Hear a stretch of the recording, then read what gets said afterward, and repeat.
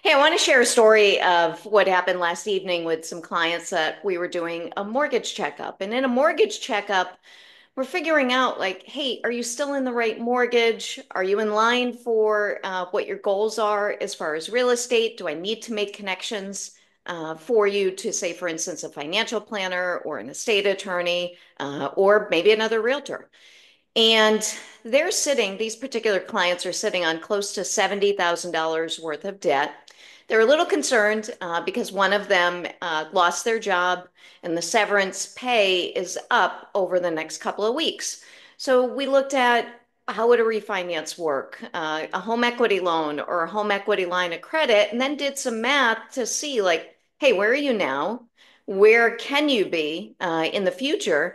And it looks like it makes sense for them to do either a home equity loan or a home equity line of credit because that's giving them the best bang for their buck as far as monthly savings.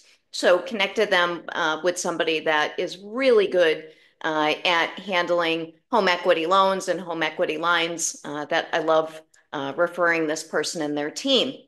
But one thing that one of them said to me, like, really struck me. And if this is you, don't do this before you speak to a mortgage person. And here's both my hands that hoping that it's me.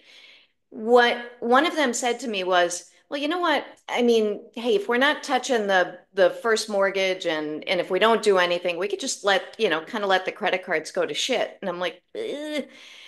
In one regard, yeah, I guess that makes sense. If you don't have any alternatives. But I said, be really cautious of that. And I would do that as an absolute last resort because you're sitting on almost $200,000 worth of equity. And in order to extract that equity, you've got to have somewhat okay credit. And if you go and trash your credit, the only way that you can extract that equity is by selling your house. And these folks don't want to sell their home.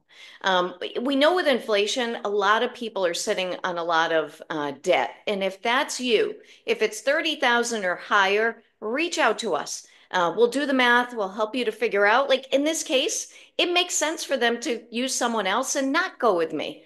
And that's what we do. We put our clients first, and we put our needs second.